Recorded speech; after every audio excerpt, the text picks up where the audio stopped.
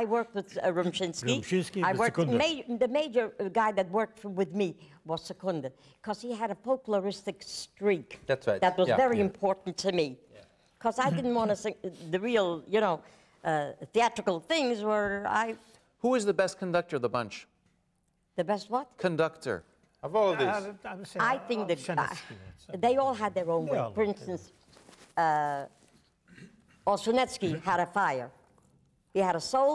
He did it. He was the kind of man that I'd like to have in a pit. So, Rumshinsky was like there was a conductor, an English conductor. they were all good conductors. It was very easy. The one that conducted and played and pulled a little bit, but was very important, was Shulam Secunda.